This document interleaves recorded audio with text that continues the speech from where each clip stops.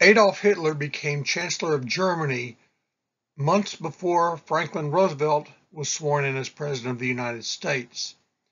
During the 1930s, while the United States primarily dealt with the Great Depression and the New Deal, Hitler was consolidating his power and rebuilding Germany.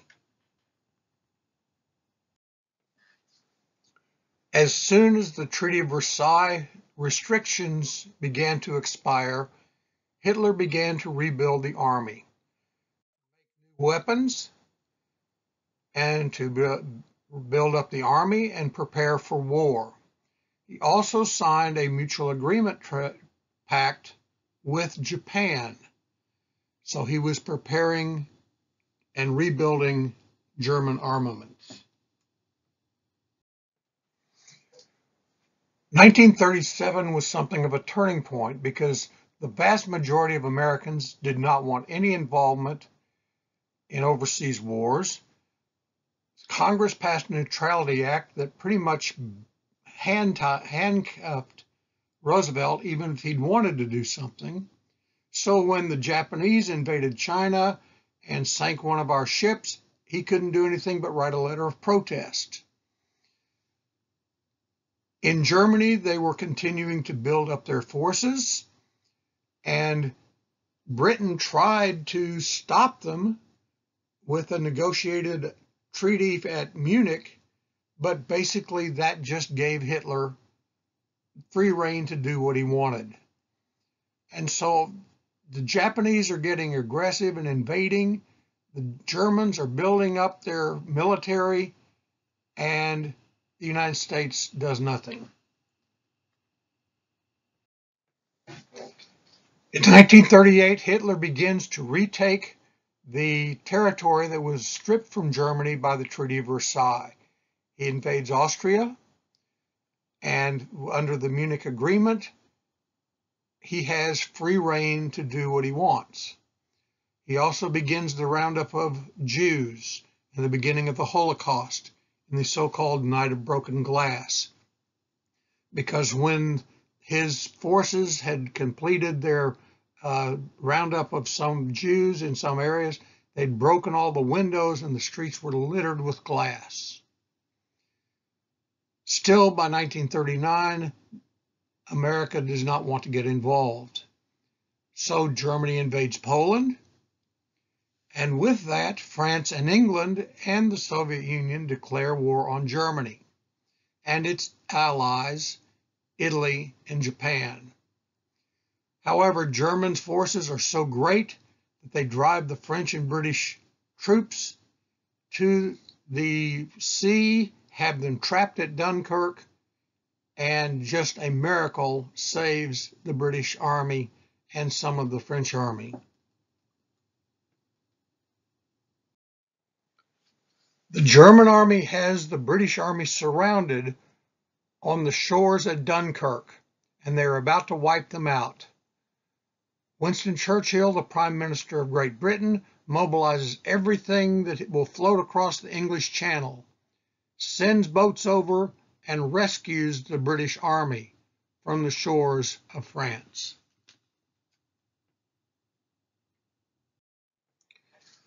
When Paris falls to the Germans in June 1940 and the French have to surrender, Hitler is so obsessed with the unfairness of the Treaty of Versailles that he sends his troops to find the railroad car where Germany had been forced to sign the surrender after World War I.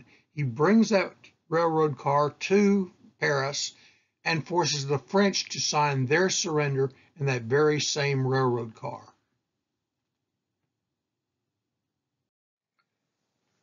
With the surrender of France, Germany, by the beginning of 1941, controls virtually all of Europe, with the exception of the British Isles and the western part of the Soviet Union. With the fall of France, Great Britain begins to prepare for a German invasion of the British Isles. They set up their defenses along the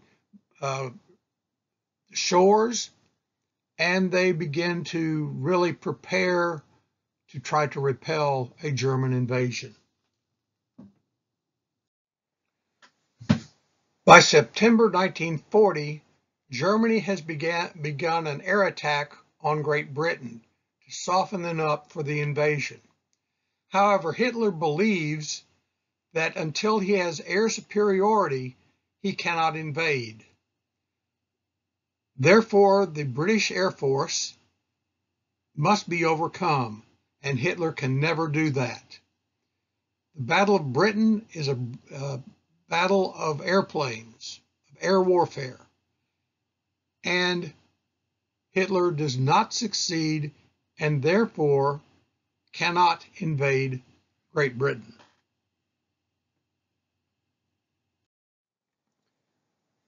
President Roosevelt realizes that if Germany takes Britain, they will come after the United States next. But the American people do not want to get involved in World War II, and therefore his hands are pretty well tied. The Neutrality Acts that Roosevelt had been forced to sign because of public opinion prohibit the United States from delivering war material to countries at war. This is partially a reaction to the unrestricted submarine warfare that got us into World War I, when American cargo ships were attacked. Therefore, Roosevelt begins to look for ways around this prohibition. He seeks out what is called cash and carry. Countries that are not involved in the war, who we can then loan money to and deliver armaments to, and they will then send them on to England and France. Canada is a good example. Canada has not officially declared war on Germany. Therefore, we can loan them money, sell them arms on credit that they can put on Canadian ships to take to England.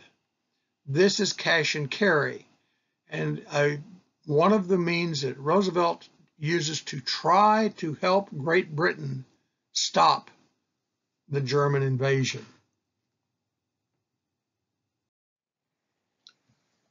Roosevelt gets Congress to pass the so-called Lend-Lease Act that allows him to lend or lease armaments to Great Britain.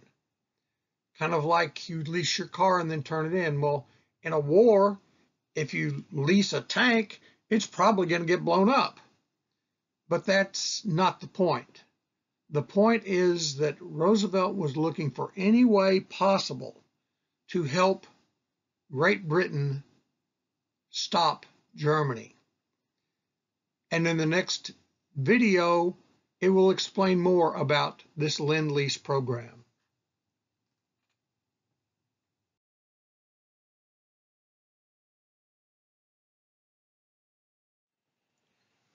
American industry is ramping up to provide materials of war.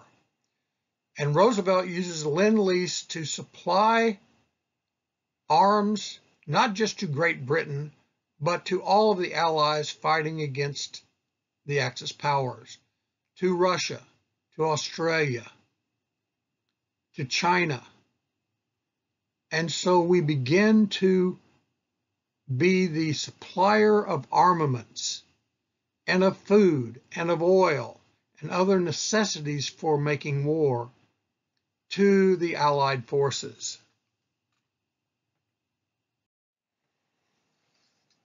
Opposition to World War II and American involvement pretty much disappears after December 7th, 1941, when the Japanese pull off a surprise aerial bombardment of the U.S. fleet at Pearl Harbor, Hawaii. Immediately, Roosevelt goes to Congress to ask for a declaration of war, first against Japan and then against Germany. The next video is his war speech.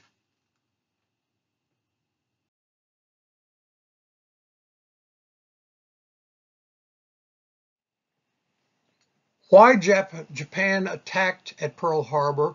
There are a number of reasons. We had been in conflict with Japan for several years. The Harley-Smoot tariff had hurt trade.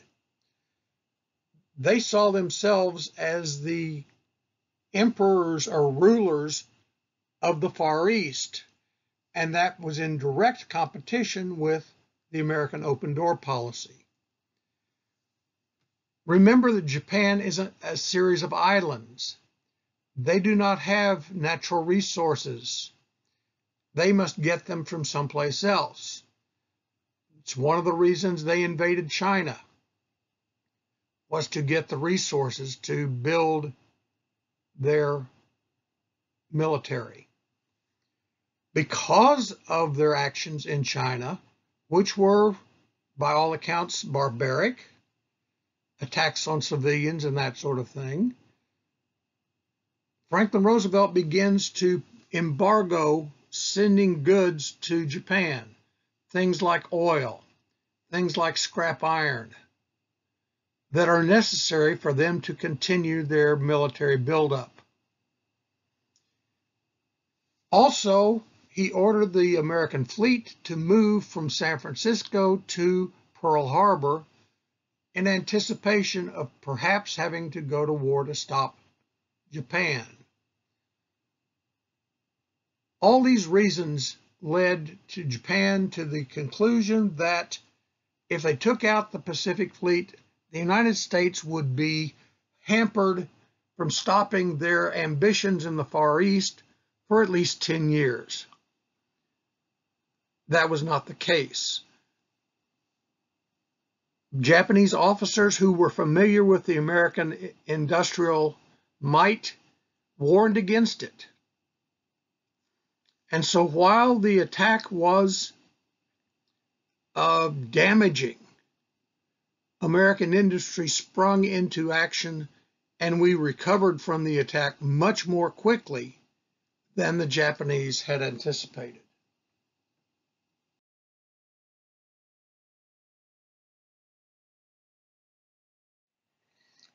As is my custom, I'm not going to fight the battles of World War II. We know the outcome.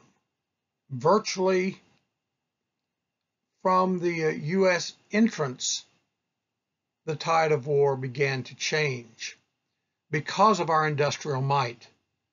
It was our industry providing the tools of war as much, if not more, than American troops that turned the tide of the war. The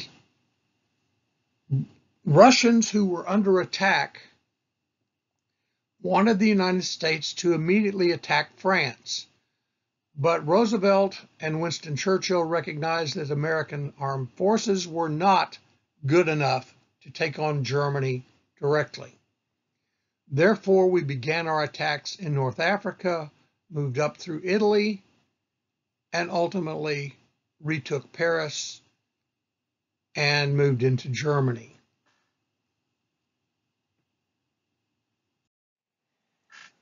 By September 1943, Italy surrendered, and a mob of angry Italians killed their Nazi leader, Mussolini. So the beginning of the freeing of Europe took a big step with the conquering of Italy. D-Day, the 6th of June, 1944, U.S. and British forces in the largest amphibious assault in the history of warfare, storm ashore at Normandy in France, and begin to push the German army back. Now, in a way, the Americans had fooled Hitler. He thought that the invasion would come at the Pas de Calais. And using a fake army made up with balloons and plywood and stuff like that, the Americans and the British fooled him into thinking that Normandy was just a fake. The real invasion was coming someplace else. So he held back his troops. Therefore, the British and the Americans were able to take the beaches at Normandy, begin to move inland, and by the time Hitler reacted, the Americans and the British had already established a beachhead from which Hitler could not remove them. With the invasion at Normandy, Hitler now had to fight both on the Western Front against the British and the Americans, and on the Eastern Front against the Russians. Therefore, he had to divide his forces. This helped both sides to be able to close in on Germany. And ultimately, the Russian army took Berlin. The American army took most of the rest of Germany until Germany had to surrender in what was called VE Day, or Victory in Europe Day. While the U.S. was fighting in Europe, it was also fighting in the Pacific. It adopted a strategy called island hopping. The purpose of this was to establish Air Force bases closer and closer and closer to Japan, so that ultimately airplanes could fly and bomb Japan and return to base. To do this, many of the famous battles of the Pacific, Wake Island, Iwo Jima, Guadalcanal, took place as the United States would take an island, then establish an airfield from which ultimately they could bomb Japan.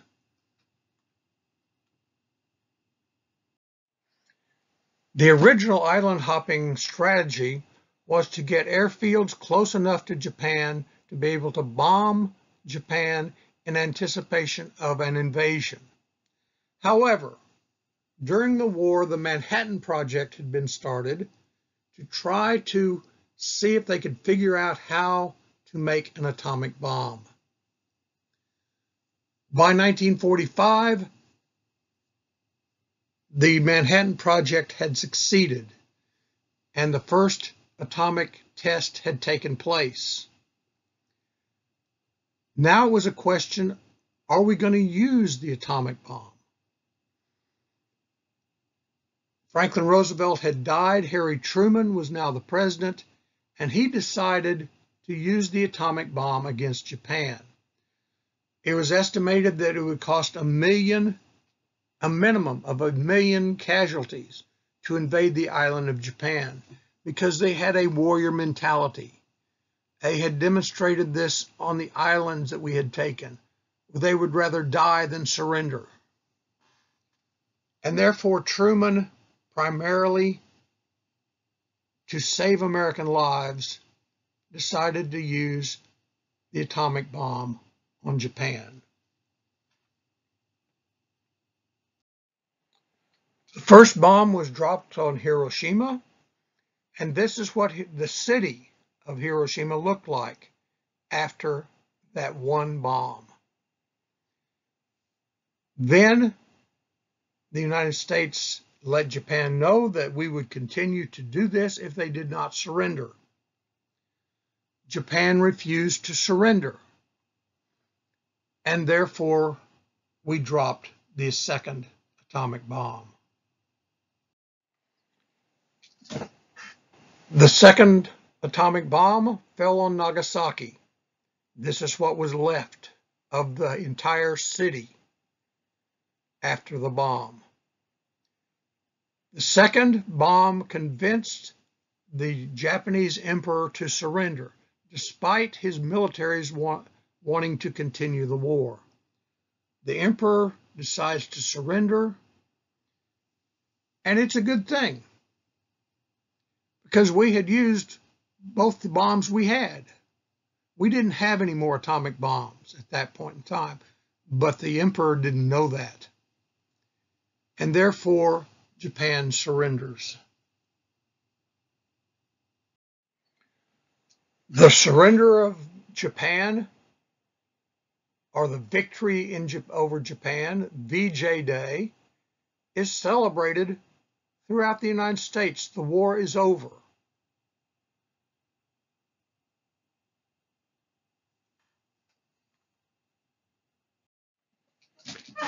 As I mentioned, American industrial might won World War II just as much as our brave troops did. You can see here a list of how we just outproduced everybody. Airplanes, ships, aircraft carriers, the tools of war.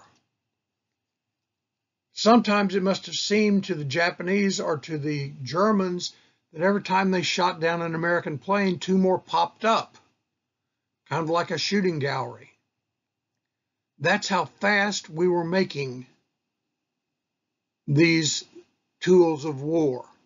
And it was largely due to the Office of War Mobilization, which, like in World War I, had taken over American industry and told different industries what they were to make, how much they were to make, all that kind of thing.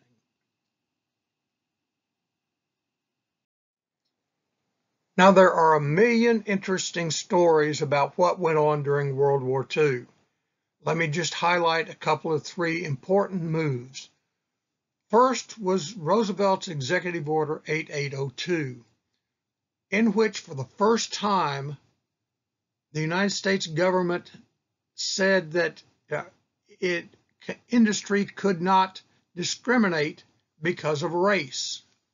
If you wanted to be involved in producing goods for war for the United States government, you could not discriminate. Now, how strictly this was enforced, that's a whole nother question. But we have for the first time the United States government saying you cannot discriminate because of race. You have the fascinating story of the Navajo code talkers.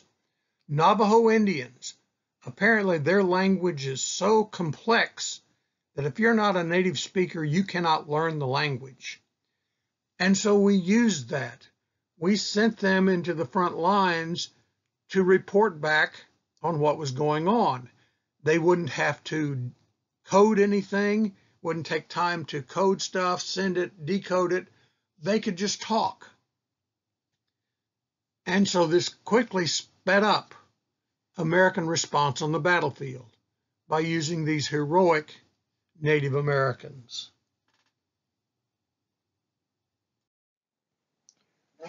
You probably know the story of the Tuskegee Airmen. The movie Red Tails was based on them. These were African Americans who were trained to fly and maintain airplanes.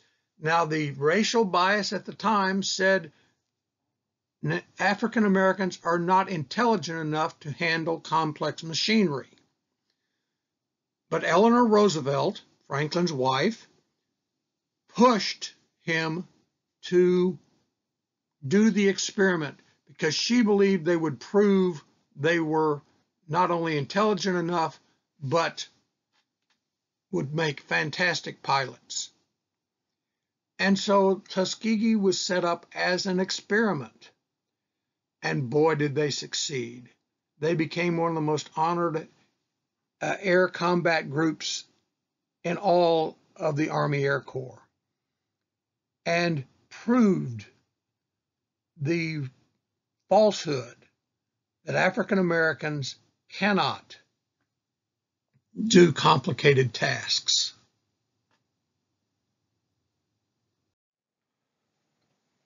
The contributions of Hispanic Americans, particularly Mexican Americans, in the war is a little bit harder to trace than that of African Americans, because African Americans were still segregated.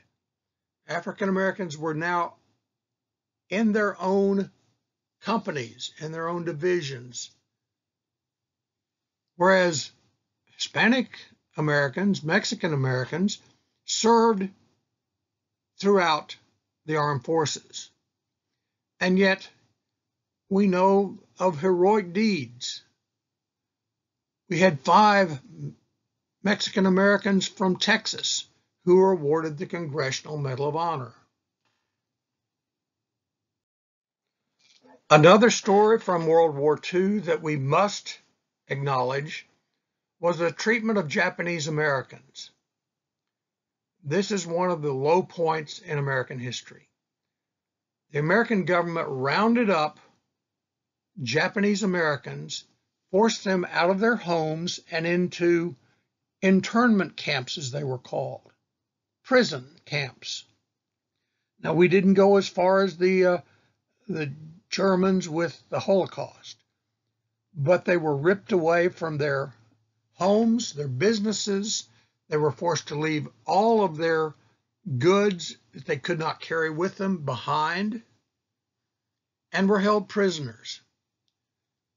Ultimately, some young Japanese American men were allowed to join the military, but only for service in Europe, not in service in the Pacific, where perhaps their language skills could have been a big plus, but that was not allowed.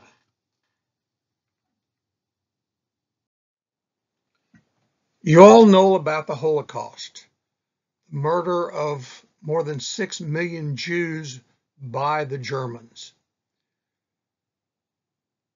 They would round up the Jews, take them to places like Dachau,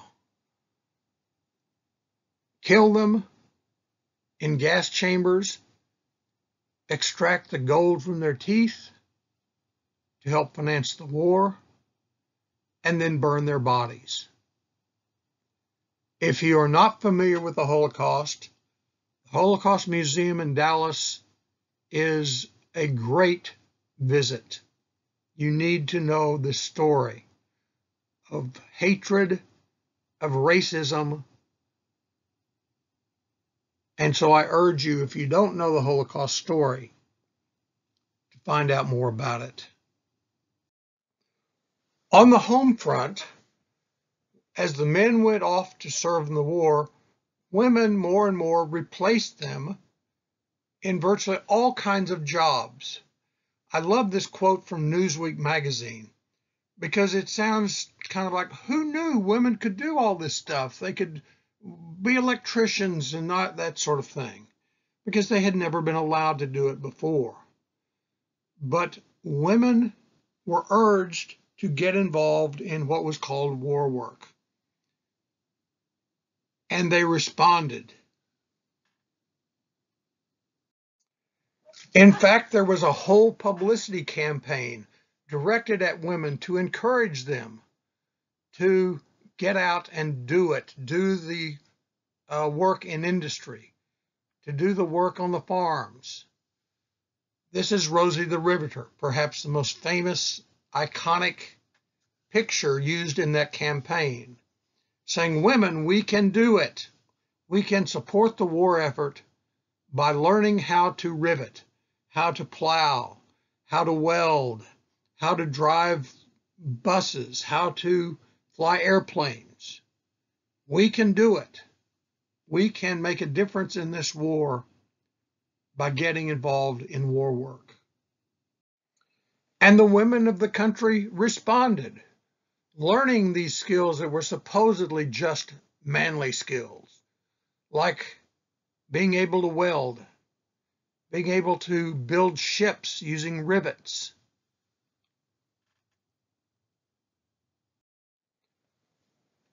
The government also put rations on all kinds of goods that could be used in the war, on gasoline, on food. You could not buy food without a coupon from your ration book. And Americans were encouraged to help fight the war by abiding by the law. If you weren't entitled to buy a pound of sugar, then you didn't buy a pound of sugar. If you weren't entitled to a gallon of gasoline, then you didn't buy a gallon of gasoline. The American people were encouraged to help win the war.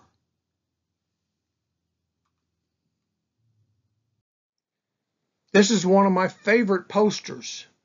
When you ride alone, you help Hitler because you're wasting gas. You're not helping defeat Hitler, you are helping Hitler. So don't drive alone, car share, walk, whatever it takes, because every gallon of gas you save is one that can be used to defeat Germany. The same kind of citizen involvement also applied to food. Don't waste food. Grow your own food so that the food that is being grown commercially can be sent to help fight the war. And this depiction of using a shovel to save food to be able to ship overseas is a prime example of the government's propaganda efforts to let everyone know that they contributed to winning the war. At home, you contributed to winning the war by not going on the black market and buying goods that you were not entitled to because of rationing. Pay legal prices, give up your coupons, and you're good. But if you go outside the law to the black market, you are helping Germany and Japan win the war. You didn't have to be a Rosie the Riveter if you were a woman to help win the war. All you had to do was find a job that you fit best in industry, in agriculture, in business, whatever it took. By doing so, you were helping the United States win the war. All your actions on the home front helped to keep your husbands, your brothers, your fathers safe in fighting the war. Keep them flying by doing your war work and doing it well. Don't skimp. Don't cut corners, because if you do, you could cost your husband, your brother, your father, his life because they got defective equipment.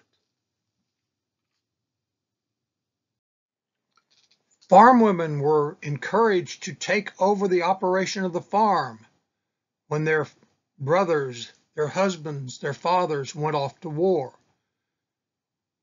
You need to learn how to plow, how to plant, how to cultivate, how to harvest the crops.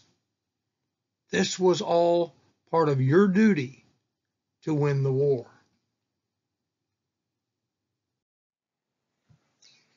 In short, everyone on the home front was made to feel like they were contributing to winning the war.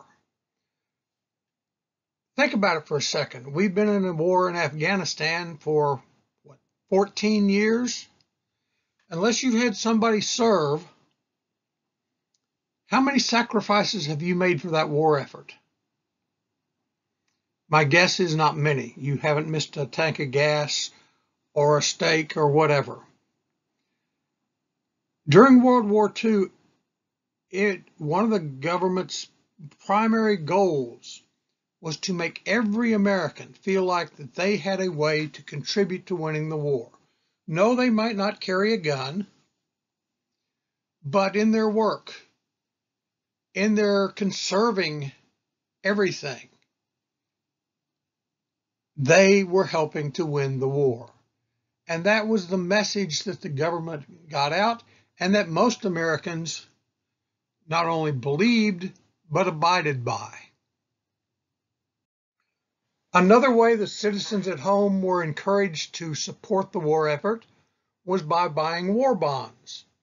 Again, these basically are loans to the federal government. You buy a bond, and then when it matures, you get the amount you paid for the bond plus interest. You're floating the federal government a loan by buying war bonds. And there were huge rallies to encourage people to buy war bonds. This was seen as part of your patriotic duty to support the war. As we see today, back during World War II, celebrities pitched in to do their part, visiting the wounded, for example, or putting on shows. The Hollywood Canteen was famous. A serviceman in uniform could go in there and get free food and perhaps even get to dance with a Hollywood star. Stars also took their acts on the road to the troops. Mickey Rooney was famous for going out and riding around in a Jeep until he found a group of soldiers, and then he'd stop and just tell jokes and talk with them and stuff like that in small groups. Comedian Bob Hope put together complete floor shows with band and dancing girls and all that kind of thing, and entertained thousands of troops during the war.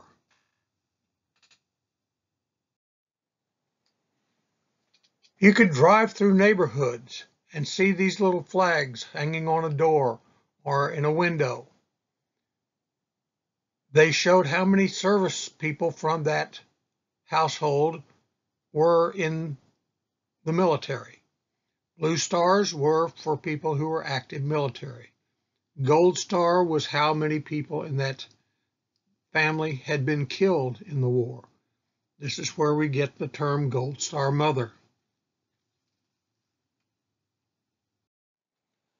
So the bottom line on the home front was that everybody had responsibilities.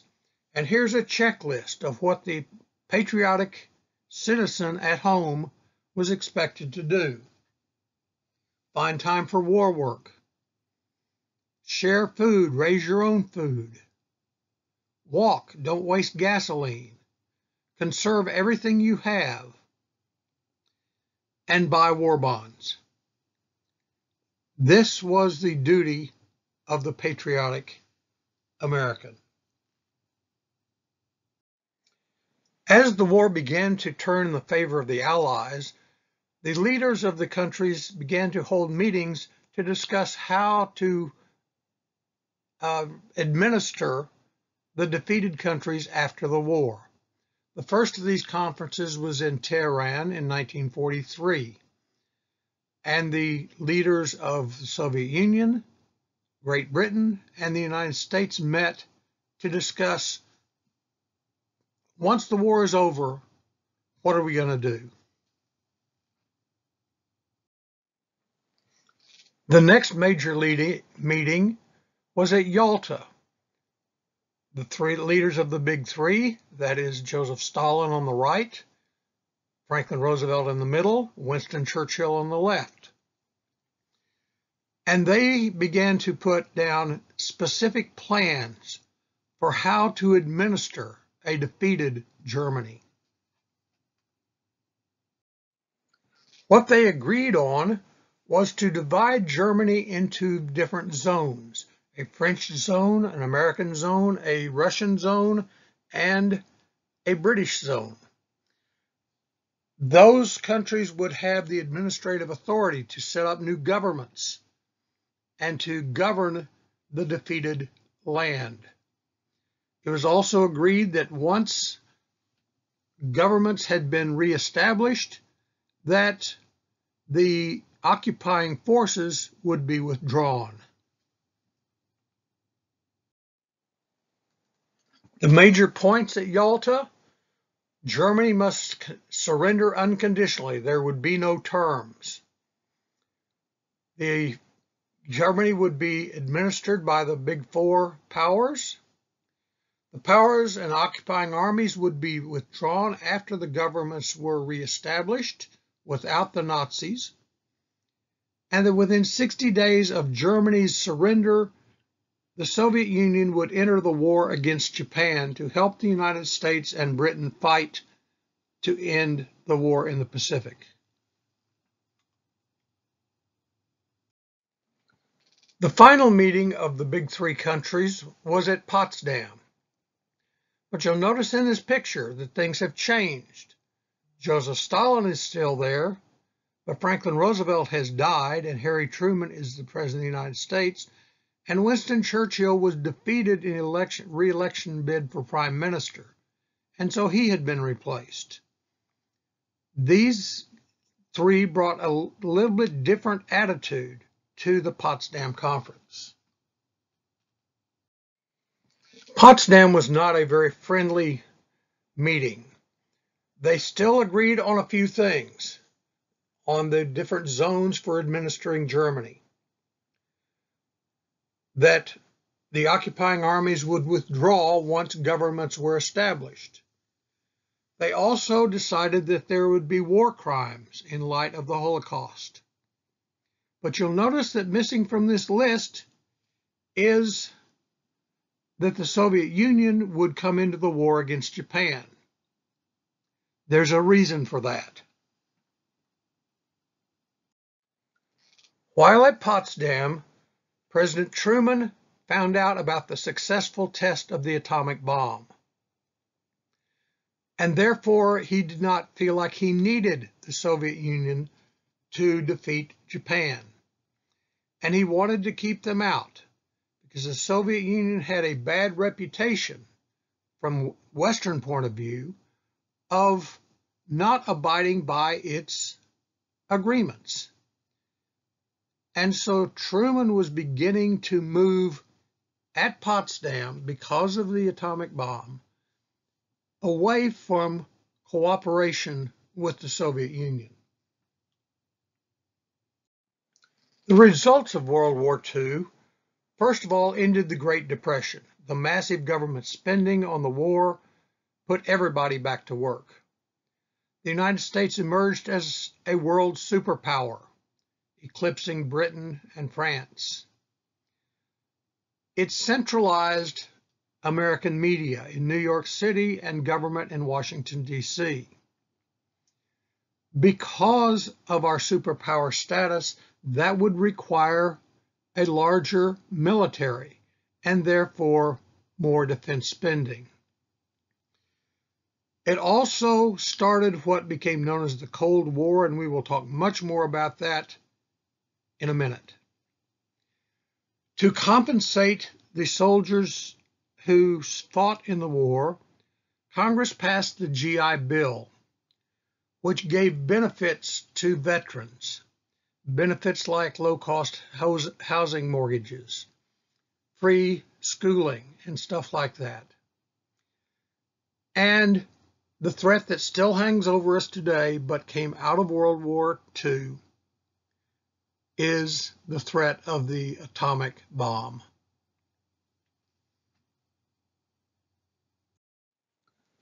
A couple of other results growing out of World War II was the establishment of the United Nations, with the United States as a participating leading member of that organization. It sought to do many of the things like the League of Nations had, but it would to provide a place for negotiation between the nations rather than warfare. Another event that emerged in the aftermath of World War II was the founding of the State of Israel. In May 1946, the Israelis drove out the British, who had been occupying Palestine at that time, and declared part of Palestine as the State of Israel. The United States almost immediately recognized them as a new nation. This is the source of some of our problems in the Middle East to this day, as the Palestinians have always felt like that the Israelis stole their land and therefore have been at perpetual war with Jews, and the State of Israel ever since. One of the results of World War II was the beginning of the Cold War, a global contest between the West and the East, between the United States-led Western democracies and the Soviet-led Eastern dictatorships, communism. And we'll talk about a number of the differences and why there is such animosity, why each side distrusted the other. But first, let's watch a video to shows how the Cold War had its roots clear back in the Russian Revolution, when the United States tried to help defeat the communists in Russia.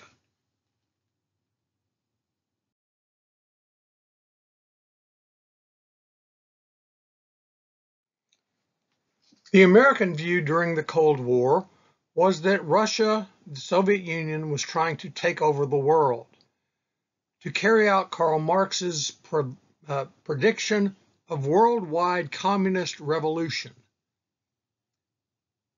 And so the United States decided we've got to stop the spread of communism.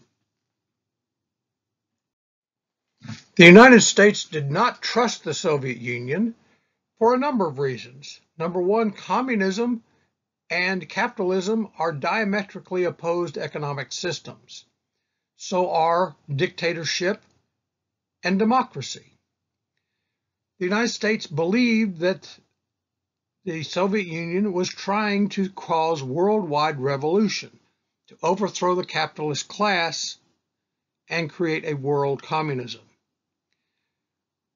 The Soviet Union did not live up to their agreements from Potsdam and Yalta to withdraw their troops once governments were reestablished in Eastern Europe. In fact, their military stayed there, occupied Eastern European countries, and they established communist governments in those countries that were propped up by the Soviet Union.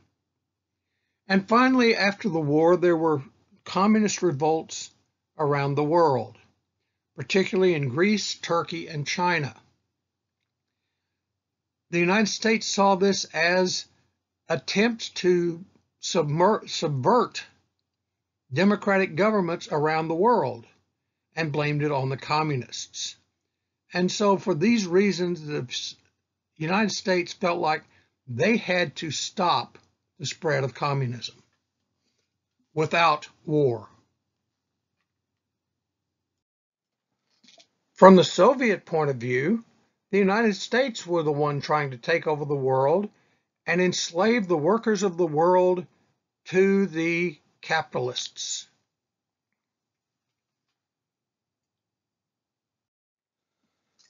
The Soviet Union had a growing distrust of the United States.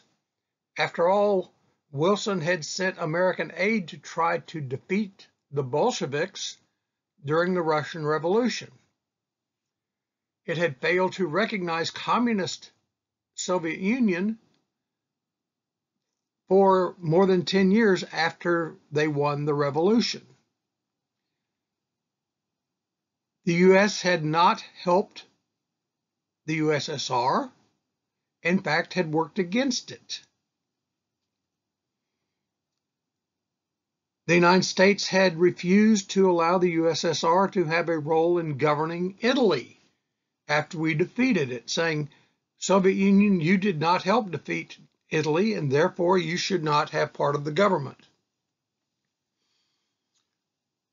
The United States had developed the atomic bomb in a joint effort with England, but the Soviet Union was also our ally during World War II, and we had purposely cut them out of information about the development of the atomic bomb.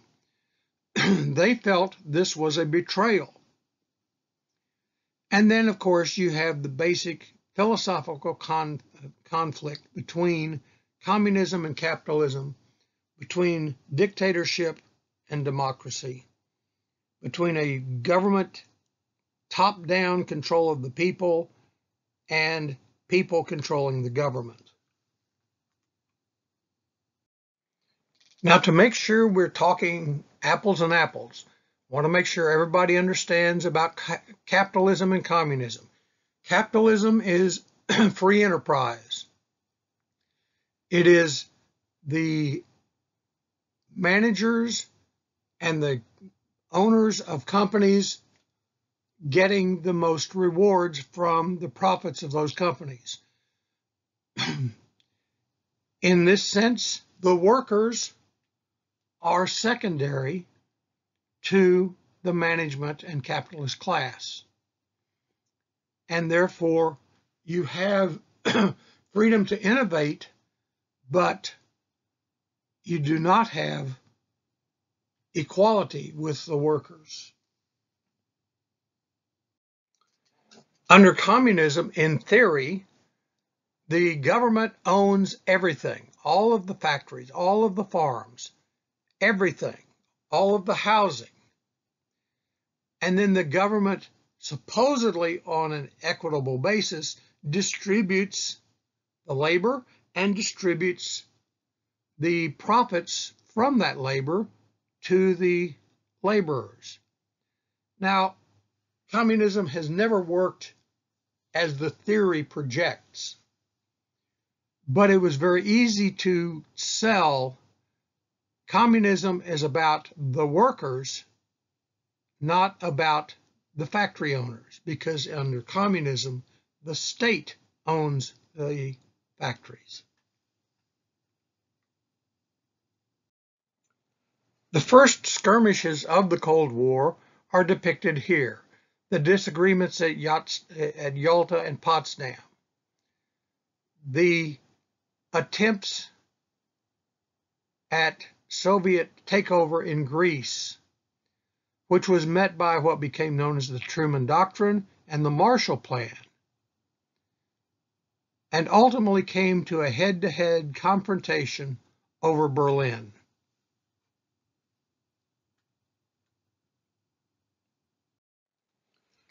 The Cold War was really about who's on our team. Spheres of influence, as it's called. Which country is going to side with us? Which country is going to side with the bad guys?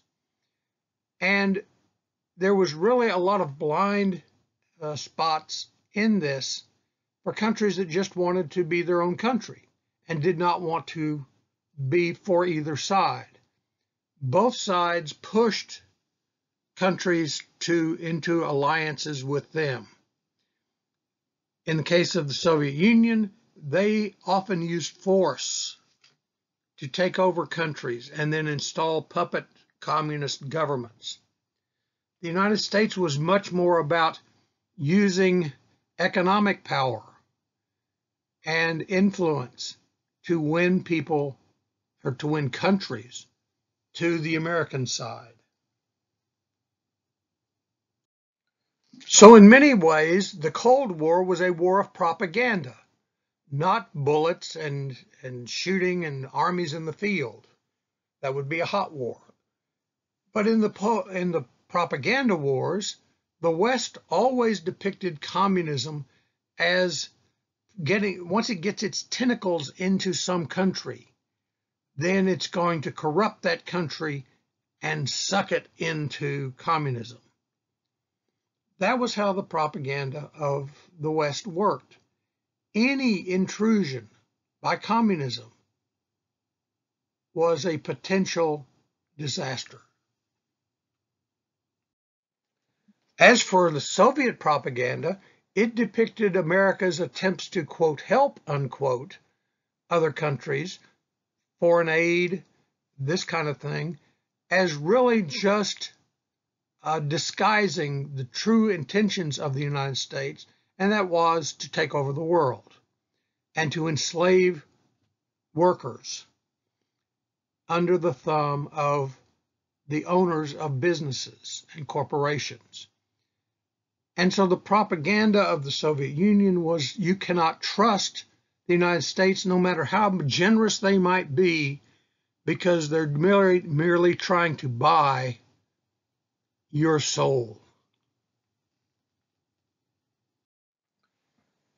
As the Cold War developed, it basically broke into the two sides. The West, the United States and its allies, democratic republics, capitalist economies, versus the Soviet Union and communism and dictatorship. But there was a lot of the world that was in neither camp. Much of Southeast Asia, much of the Middle East, Africa, and South and Central America. And it's in these areas then that you have the real contest to attract countries to your side, is in what was called the Third World, the non-industrialized parts of the world. In many ways, American policy in the Cold War had started with Kennan's long telegram. George Kennan was an ambassador to the Soviet Union from the United States, and he sent a telegram back to Washington that outlined what he saw as the true goals of communism. That the Russians, Soviet Union, saw themselves as perpetually at war against capitalism. That social democracies were not good. That the Marxists should be the controlling of the world. And that Soviet aggression was fundamentally aligned with the leaders of Russia, not the people of Russia. And therefore, if you could undermine the leaders, the people would rise up and demand democracy. This became kind of the basis for American foreign policy for decades to come. Kennan's long telegram led to what became known as the Truman Doctrine, which was the basis of American Cold War strategy until the 1970s and 80s. First of all, it was a policy that the United States should support free people who are resisting attempted subjugation by outside forces or internal rebellion. So we should help any country trying to maintain democracy. We must assist free people to allow them to work out their own destinies. And that Truman believed this help would come primarily in the forms of economic and financial aid, not in military terms. This part would change, but initially that's what he believed, that if the booming U.S. economy could provide financial aid to these countries at risk of going communist, that would tip the scales in favor of the United States.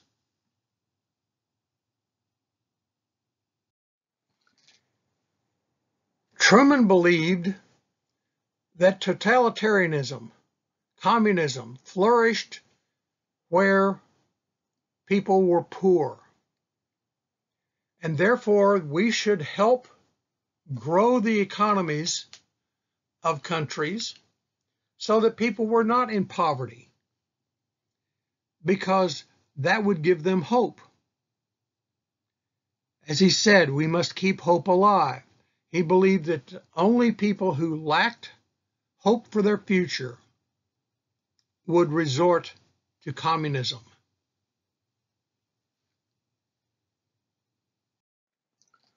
Partially as part of Cold War propaganda, Truman issued his famous Executive Order 9981 that integrated the armed services.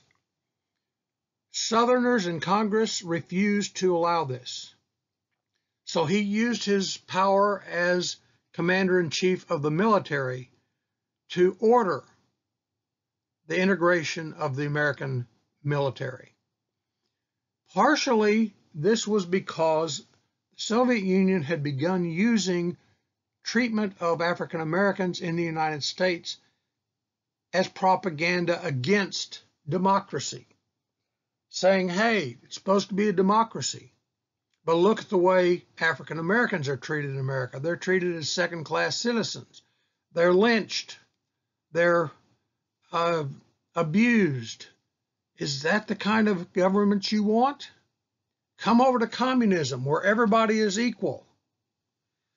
And so this propaganda began to paint a bad image, particularly in Africa and South America, for the United States. So partially, Truman was influenced by this propaganda war, this Cold War, to integrate the American Armed Services. Winston Churchill made a speech at Fulton, Missouri, in which he said an iron curtain had descended across Europe. And so from then on, the division between countries controlled by the Soviet Union and countries who were allied with the United States, France, and Great Britain for democracy and capitalism, the dividing line of that in Europe became known as the Iron Curtain. And you see it depicted here, where the Soviet Union it kind of stops there after the Eastern European countries that they had taken over at the end of World War II. At the beginning of the Cold War, the United States had a huge advantage. We were the only country with the atomic bomb. Stalin had planned to send the Russian army on into Western Europe to take over Western Europe until he found out we had the bomb and would use it. That forced him to recalculate, because he knew if he sent a conventional army storming into Europe, we could just nuke them. And they didn't have any response.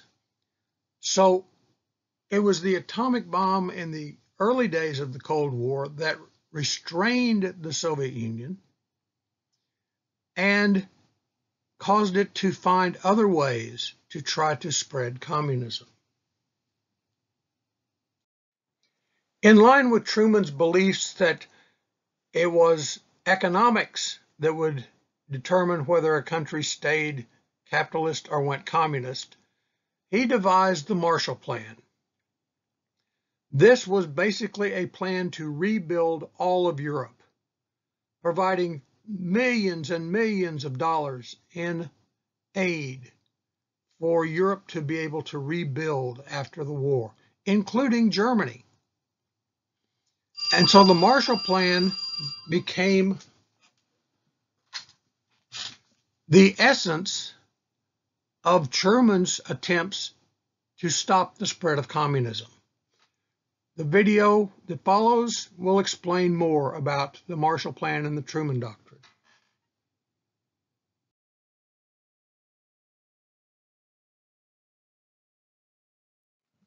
The American strategy in fighting the Cold War was called containment, that we must stop the spread of communism so that it did not gain one more inch of control in the world. And therefore, we felt it was our duty to go and stop the spread of communism. Part of this was based on what became known as the domino theory in Southeast Asia.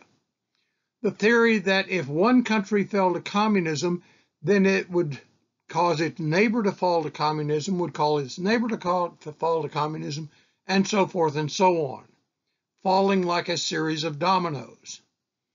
And so the containment theory said, basically, we've got to stop that first domino from falling, because if we don't, it could lead to a whole cascade of countries falling to communism.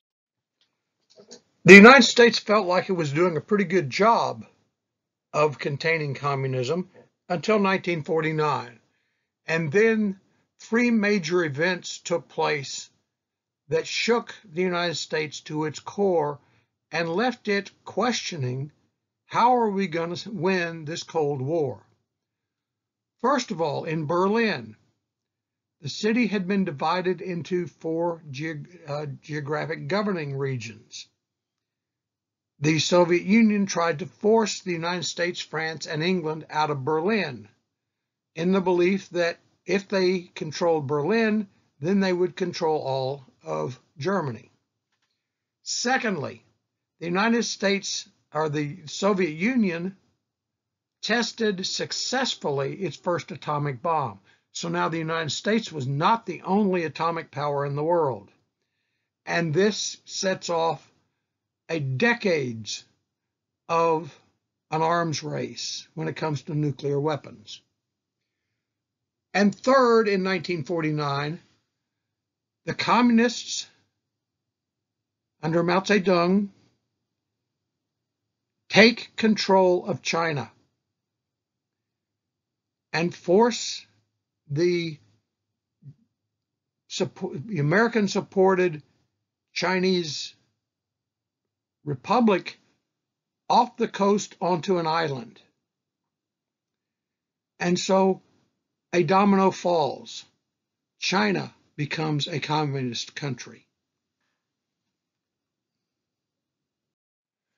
As part of the Potsdam and Yalta agreements, the capital of Germany, Berlin, had been divided into four sections: the US section, the English section, the French section, and the Soviet section. But Berlin sits right in the middle of the Soviet section of Germany. Therefore, to get supplies into Berlin, you had to go through the Soviet-controlled areas of the country of Germany, what would ultimately become known as East Germany. Then the Soviet Union tried to force the United States, France, and England out by shutting off all the supplies to the city. They were willing to starve the city to force the Americans out. And so this video describes the Berlin airlift, the American response to the Soviet attempt to blockade the city. Under the Potsdam Agreement, the United States and England and France had maintained air corridors across Soviet-held portions of Germany.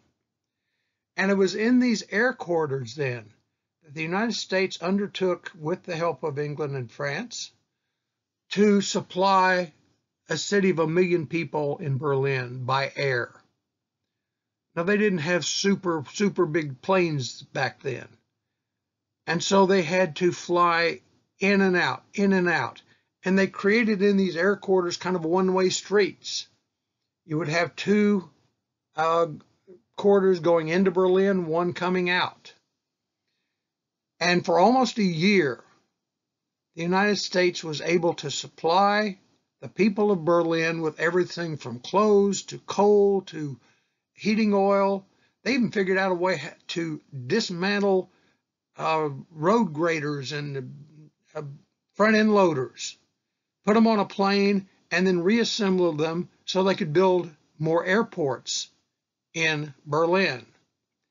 But ultimately, they overcame the Soviet blockade, and this was considered then the first physical confrontation of the Cold War, and the Soviets backed down.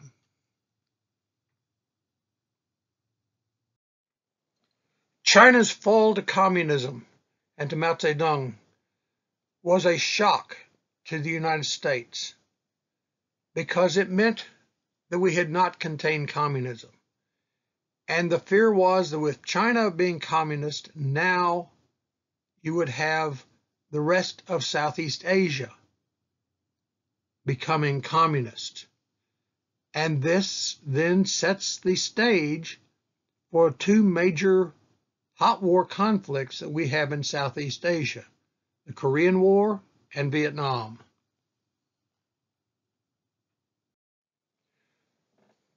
The United States felt that the Soviet Union showed its true colors in not removing its troops from East Germany and then setting up a puppet government, the government of East Germany, to establish East Germany as a separate communist country, rather than abiding by their agreement to withdraw from Germany once government was established. No, they took control, set up a puppet government that was controlled by Moscow. And this was a signal to the United States that no compromise was possible with the Soviet Union, and you cannot believe them if they made an agreement, because they would violate that agreement.